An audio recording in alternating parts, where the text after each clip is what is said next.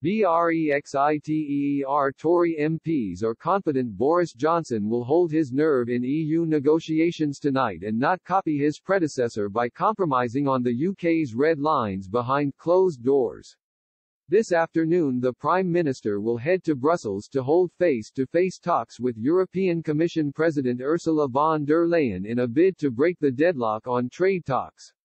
The pair will discuss the remaining hold-ups in negotiations over dinner at Commission HQ and try to find a political solution to the three outstanding problems.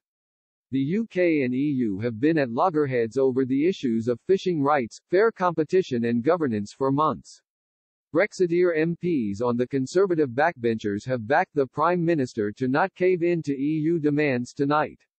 Wokingham MP Sir John Redwood told Express, "Up to this point the Prime Minister has been very robust, which is exactly what he needs to be. I trust that he is just going to Brussels just to reaffirm how serious he is and to say we're not giving them our fish, we're not going to abide by their laws, and we won't accept their court." He added, "They seem to have spent a great deal of time assuming we're going to crack, but the Prime Minister has made clear he's not going to crack, and maybe telling them to their face might get them to change their minds. We're only going to get a free trade deal if the EU climbs down." The former cabinet minister said the UK's red lines were not issues for compromise and he was sure Mr Johnson would not water down his demands while in the Belgium capital.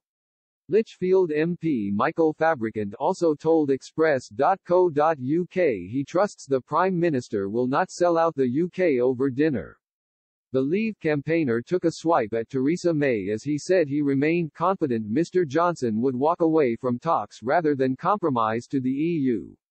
He said, "The Prime Minister has been clear that we mustn't give up our sovereignty. At least with this Prime Minister, no deal is better than a bad deal is something that I think you can take at face value." Mrs May faced a backbench rebellion when she was Prime Minister after she was accused of caving to EU demands in her desperation to secure a Brexit deal. During Prime Minister's questions today, Sir Edward Lee MP urged Mr Johnson to make one last effort to secure a deal, but told him not to compromise. He said if he decided to break off talks and go for no deal, this parliamentary party will back him to the hilt.